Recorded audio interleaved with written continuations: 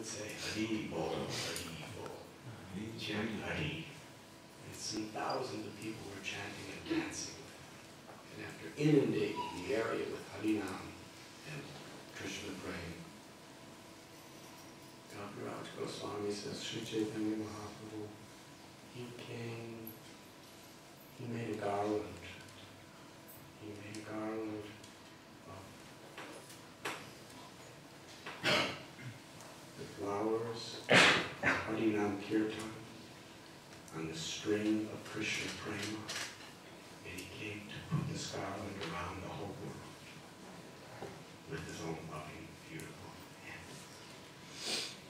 This is Lord Chaitanya.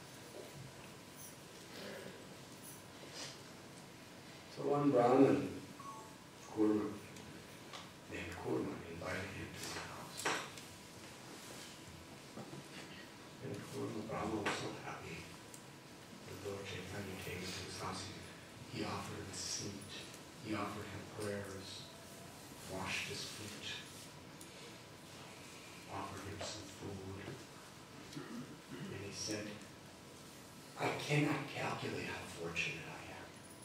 The same feet that Brahma and Shiva and all the sages and rishis are aspiring to meditate upon, those same 2 feet, the feet that Lakshmi Devi is eager to serve, they are in my home. Today I consider my body, my life, my wealth, my family, my everything to be perfectly successful. Because you have come here to accept my service. And then he said, I am suffering miserably due to the waves of material suffering. I want to leave this world and come with you. Sounds nice. Sometimes when people say, I want to leave everything and join, we say, oh, very nice, very nice. Sometimes it is very nice. But we have to understand time, place, and circumstance. Kurma Brahman was going to leave his family, his children, and join Lord Chaitanya because he said, I cannot tolerate the waves of material miseries anymore.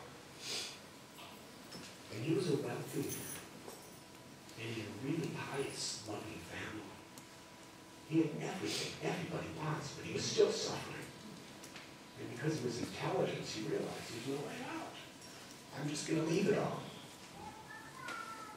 And he obviously thought that those words of renunciation were going to make Lord Chaitanya wait. But Lord Chaitanya was very grave. He said, never speak like that. Lord Chaitanya didn't need a microphone.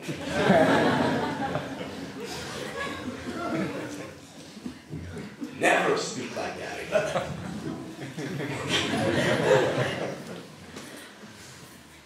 He was angry.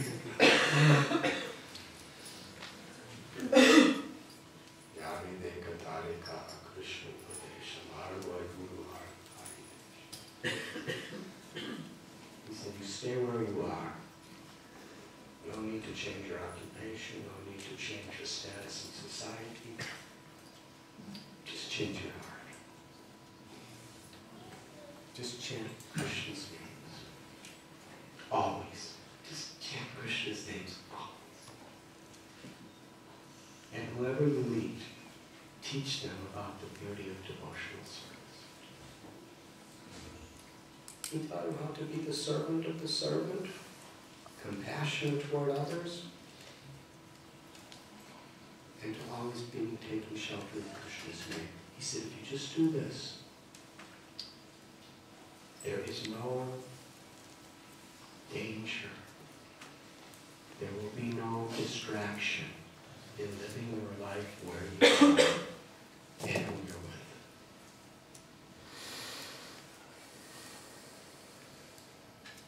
And he said, and if you just do this, I will always be with you. He said, I will return to this place. In fact, I will never leave this place. I will always be with you. We will be together.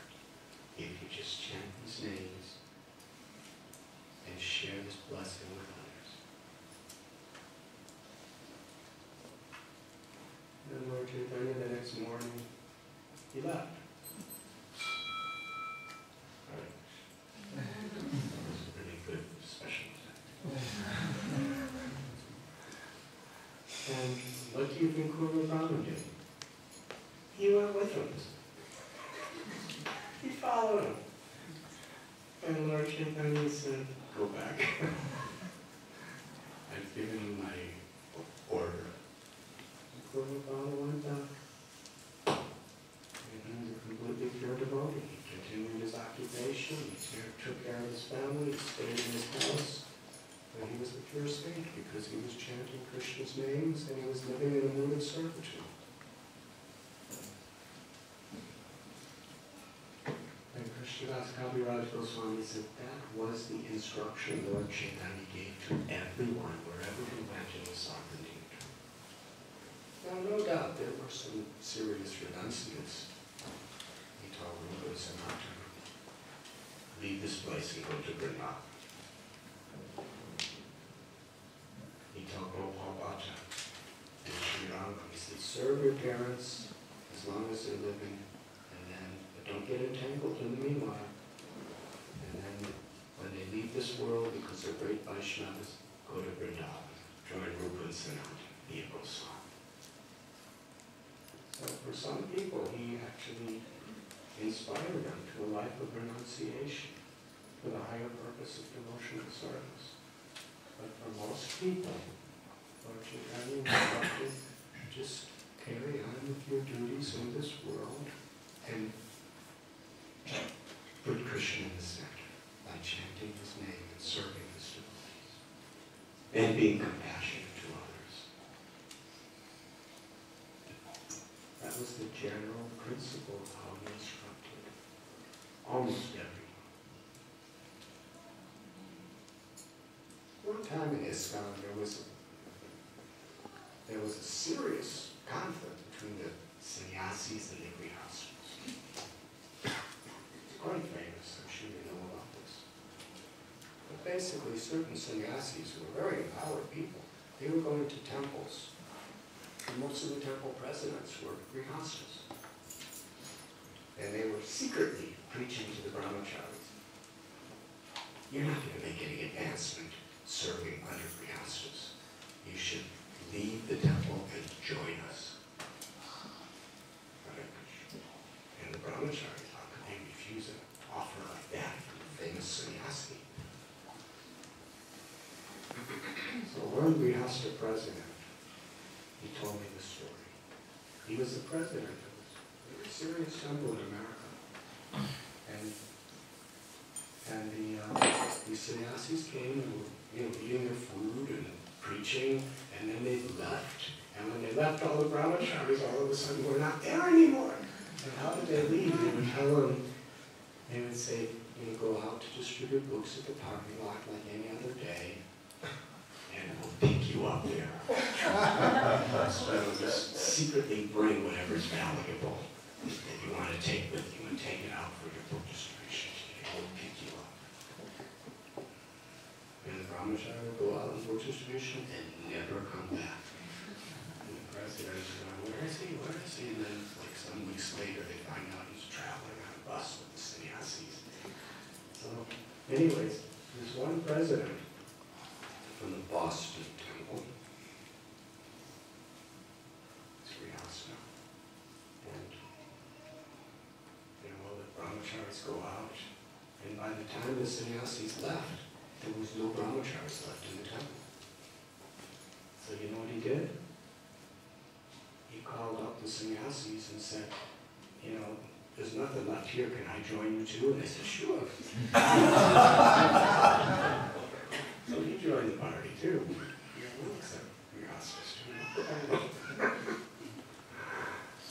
Anyways, this was creating some, it wasn't such a cooperative effort. So the Grihastas presidents complained to Srila Prabhupada, this is what these people are doing. And then the sannyasis were saying to Prabhupada, we want to save these people, these brahmacharis, from the cycle of birth and death. So both were convinced that they were doing what Prabhupada wanted. Sannyasis convinced, yes, this is what Prabhupada wants. He wants the brahmacharis to think brahmacharis do this. And the Grihastas we know that for sure Prabhupada wants them to maintain these temples, otherwise. So it was in Mayapur, during the Mayapur festival, that it came to a culmination. The Grihastas are talking to Prabhupada. Sannyasis are talking to Prabhupada. Each one convinced that they're right. And ultimately, they all had to accept what Srila Prabhupada was going to say. And almost everybody thought that Prabhupada was going to side with the Sannyasis.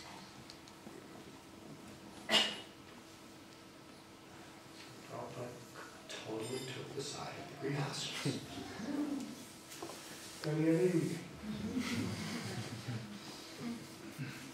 And I remember, because I was living on that muddy old mountain I talked about the other day. I didn't even know this was going on. I didn't even, the main farm where the community lived, I didn't even know what was going on there.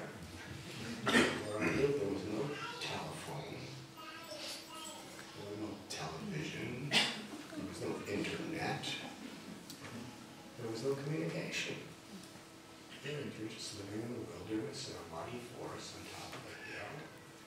Winters are massive snow, summers are muddy and rainy, and you're just out there doing the food. The only reality is, you know what the deities are wearing today. That was the only news. It was the only gossip. It was gossip about the flowers that the deities were on our garland today. There's nothing else there. Quite simple.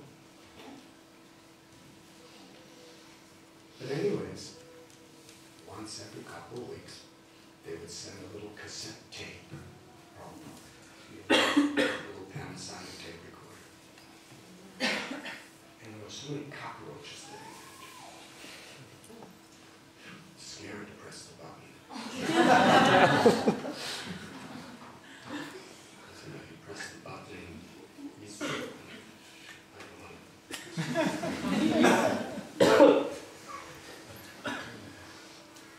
you have to, is it ahimsa to not play the Govinda prayers? Is it ahimsa to mortally wound the cockroach by pressing the button? And you can't reach them because they're inside. You just feel it like.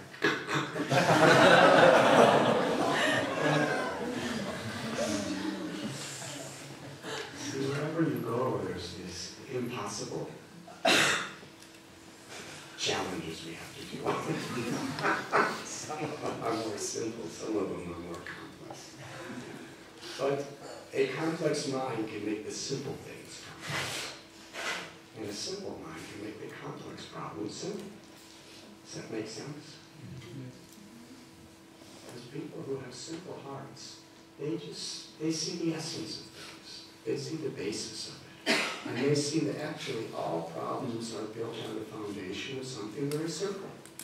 So they try to deal with it in a simple way. But people who are more complicated, even the simplest things, they can write like thousands of position papers how to solve it. And usually the two can't agree. It's so simple, it's so complicated. Anyways, problems are problems everywhere. What am I telling this? Oh yes. So I was listening to a tape of Srila Prabhupada while I was dressing the TV. And it's a morning walk in Mayapur during this conflict. And I'm listening to what's happening in this conflict because people are, sannyasis are presenting their views and the pastors are really pretty humble presenting their views. Sannyasis had done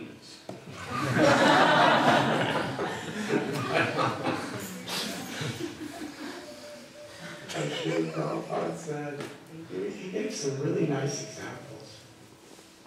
Do I have time to say them? He said, who is better? Rupa Goswami or Ramananda Rai? Who is better?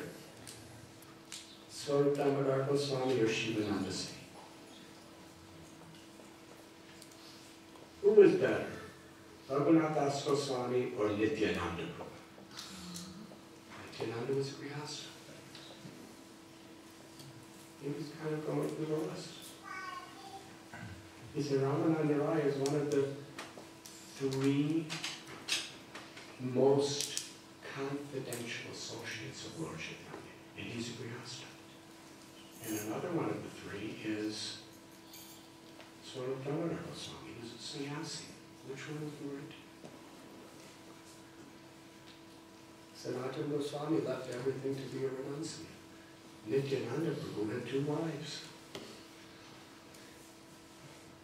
Everybody, even the greatest sannyasis, worshipped Advaita Acharya. And he had Sita Thakurani and 6 children.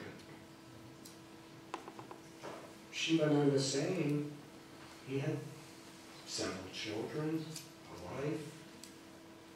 Srivas Thakur had a wife, Malini, and Lord Chaitanya was telling him, I am your family, I am your property. Vasudev Dutt was the guru of Raghunath Das Goswami. Vasudev Dutt was a Grihastha. Raghunath Das Goswami was the crest jewel of renunciation. Who's better?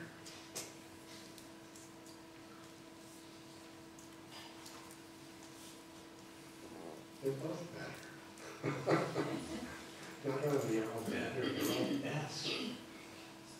Because they were completely immersed in devotional service.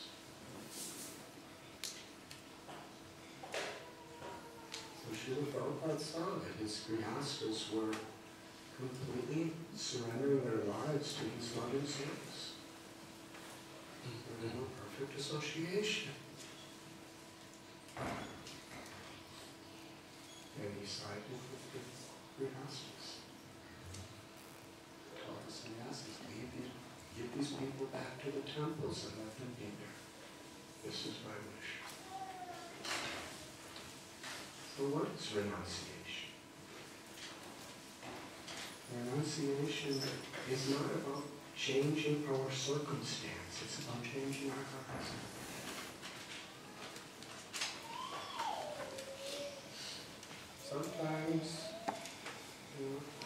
Sometimes among renunciates there's an ego where people are fighting against each other. And sometimes, again, Grihasthas do the same thing. Where there's the absence of that. Where there's cooperation at a higher level of humility for the renunciation of our egos for the purpose of the mission. That's actual renunciation. Political orientation toward materialistic politics to get our ways, backstabbing, dishonesty. That's just totally materialistic ego, that's all. You can separate it in so many different garments and make it seem like it's pure devotional service. The real renunciation means no tendency to find faults with others. No mundane political agenda. No ulterior motives. Real renunciation is the desire to see everyone prosper, while at the same time sticking to the Siddhanta.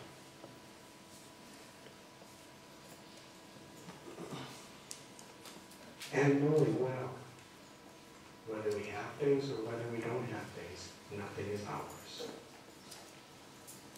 The beekeeper's going to come and take it all away. Maybe today. He may have done it yesterday. He's definitely going to come tomorrow. At the latest.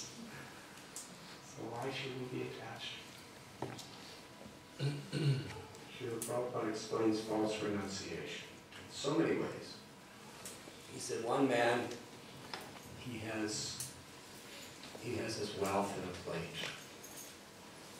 and he's going home to enjoy it.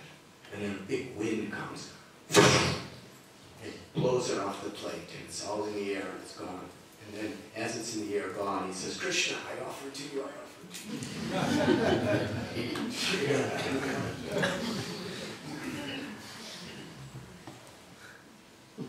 That's not.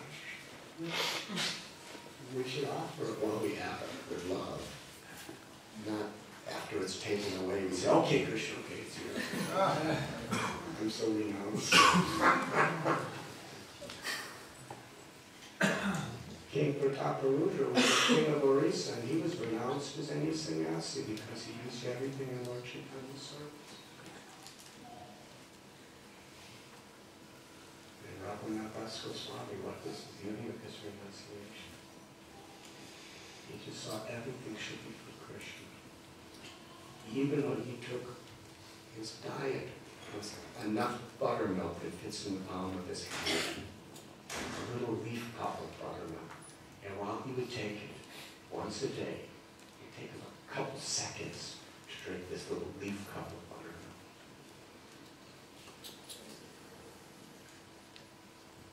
He would be thinking, let's see how condemned I am. I'm wasting so much time just to enjoy my senses every day. He didn't imitate that. That's the way he was feeling. Everything belongs to Krishna. Every moment belongs to Krishna. How I should use every moment for Krishna. Some are eating nice prasad and they're thinking of taking this prasad. Bhaktivinoda Thakur in his prayer. We take this prasad to our full satisfaction. But we're completely conscious that it's the gift of Krishna. It's the mercy of Krishna. And it's being used to energize us to serve Krishna. When that's our meditation, taking prasad is pure devotional service. That's one way of looking at it. But Raghunath was looking at it from another way.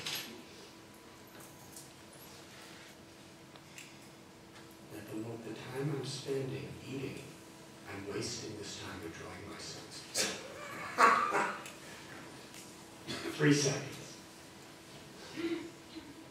What a perfectionist he was. He was bowing down minimum to 2,000 devotees every day. It was a regular principle. He would bow down to devotees 2,000 times a day. That means full dandavats. He would bow down to Krishna minimum 1,000 times a day. And he would chant at least 200,000 names of Krishna. And he would do parikrama, go around the hill every day. And it described he didn't have time to sleep more than at the most 1.5 hours a day. And many days he just didn't have time to even fit that in his schedule. Yes? And yet, when he took those few seconds to drink the buttermilk, he was condemning himself. I'm wasting so much time. We can't imitate. That was the standard of his renunciation. If it could be like that, then that's another thing. But from Lord Chaitanya's perspective, she went on to say when he was working with his family in order to provide money for all the devotees to come to Bengal, was capturing his heart just as much.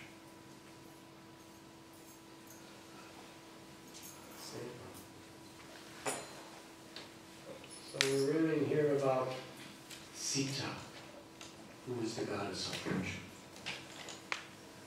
We can see it this way.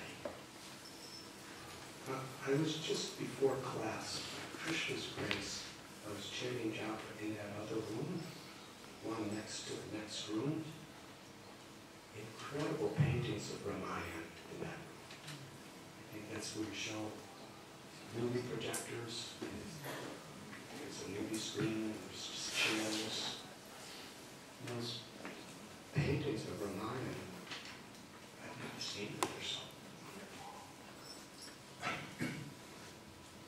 And in one painting where Sita is sitting with Ram, and there's the golden deer, and she's pointing, Ram, get me that deer. And Lakshman's sitting a little distance, like, oh no.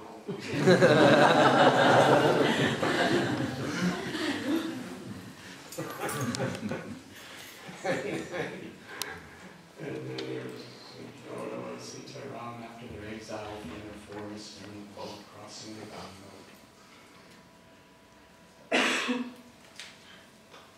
But anyways, you know the story. I wish I could give another class. Beautiful topics.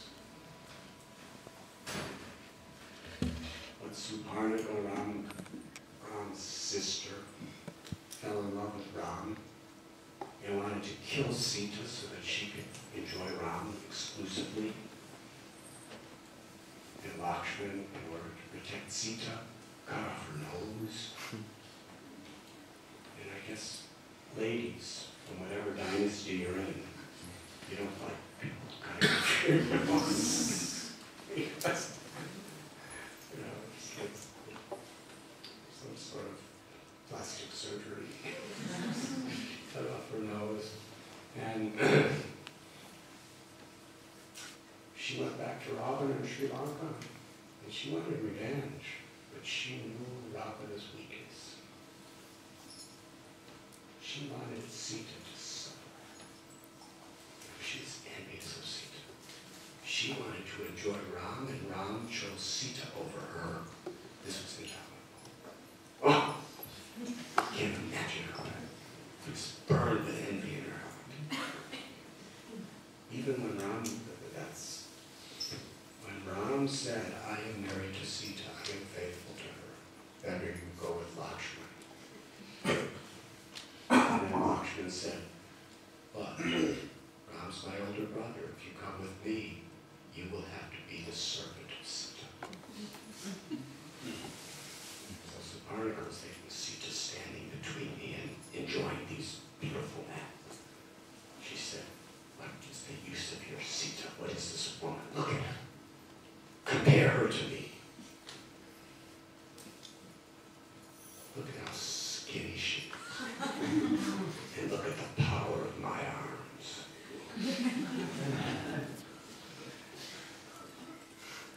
Look at that skinny, ugly little waist of hers. And look at mine. It's like a war drum.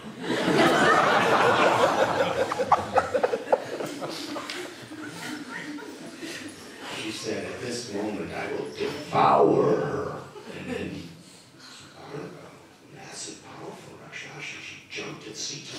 She was about to eat her flesh and drink her blood within a second. This was becoming serious. So Ram said, enough joking with this woman. Lakshman. So Lakshman. Nasik. That's the name of the place. Nasik. Nas means nose and Sik means to cut. So it used to be called Panchavati, which it still is. After this incident, it became Nasik. And so she went back to Ravana. She wanted to get revenge on Ram because he didn't choose her, and she wanted to destroy Sita. So she knew Ravana's weakness. It was no matter how. You see, Bhagavad Gita tells that material enjoyment is like a fire. The more you feed it, the more it blazes. Greed, lust, lobha, kama. We're thinking it'll be satisfied if we get more, but actually it just aggravates the situation. Gita tells like a fire, the more fuel you put in by trying to satisfy it, the hotter and more hungry it becomes. And Prahlad describes it in another way. So trying to satisfy these material desires are like trying to satisfy an itch by scratching it. Hare Krishna. Do you know what poison ivy is? Poison, I don't know what it's called, but it's a certain, like a leaf that's a weed, and if you touch it, you get a big rash. It really, really itches. And if you scratch it, it makes it worse. The only way to get rid of it is you have to stop scratching. And it spreads. If you scratch it, and then you touch somewhere, then it grows here. When you accidentally touch here, that's the, what is it called here? You have that leaf here? We don't have it. You don't have it? Yeah? There is, I don't know what it's called, there is a Anyways, in America we have it.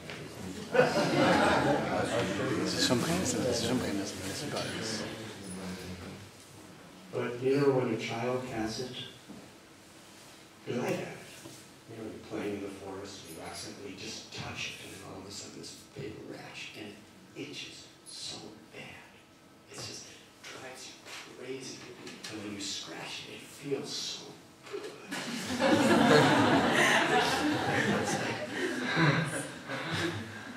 It's like, it's itching. And then you're scratching it. But then when you stop scratching it, you have to keep scratching it harder and harder and harder, because as you're scratching it, it's becoming redder and redder and redder and more intense, and then it itches 10 times more after you scratch it. And the only result, then you try to scratch it again, even more enthusiastically, and as you're scratching, you just keep scratching and scratching. You can't stop scratching. You become addicted, like a scratch addict. Scratching. It keeps getting bigger and bigger and bigger and bigger and more intense and itching, and then you stop and it's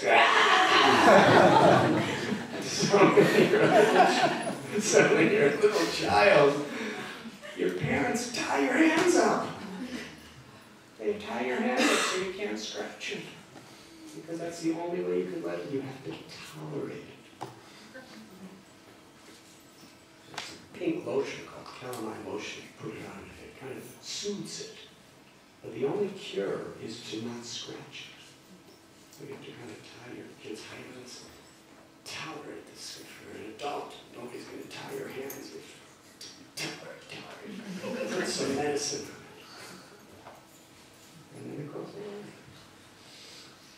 So Prahlad Maharaj says all lust and all these desires for enjoyment are just like an itch.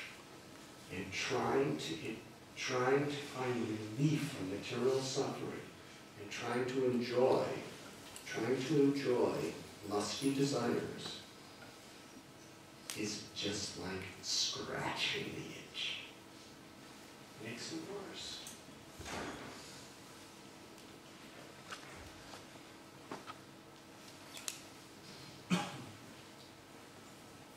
So Ravana, Suparnika knew he was totally addicted to scratching the itches. And because he had so much power and so much fame and so much wealth, he had so much ego, he was thinking, everything should be mine. You don't think about others, you just think everything is revolving around me. If I'm happy, then the universe is fine. If I'm not happy, then the universe is all wrong. That's what the ego does. So, Suparnika started describing the beauty of Sita and the qualities of Sita. And she said, I wanted to bring Sita back for you to enjoy. Only for you, because I'm such a selfless servant of you. Because I knew only you will be happy with the beauty and the charms of Sita and yours. But in the process of trying to bring Sita back to you, they cut off my nose. She definitely misrepresented the facts. Just by hearing about her, Ravana, she has to be mine. And he went to Maricha, who's a sage in the forest. And Maricha had already met Ram twice before and was defeated. And he was really afraid of Ram. He was living as a hermit in the forest, incognito, in fear of Ram. Because he was, Subahu and Maricha were the two people who were disturbing Vishwamitra Muni's yagyas when Ram was just a little teenager. And Vishwamitra Muni brought Ram and Lakshmana. And when they came to harass the yagya, to Subahu, Ram shot an arrow. And that was the end of his life. But from Maricha, Ram wanted to teach him a good lesson.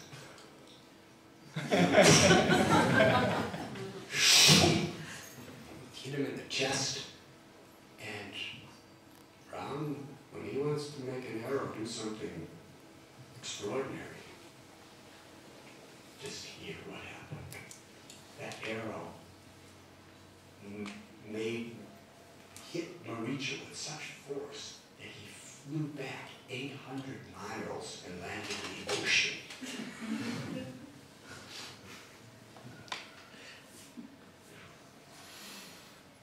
And then he again tried to get Ram to disturb, and Ram did something very similar.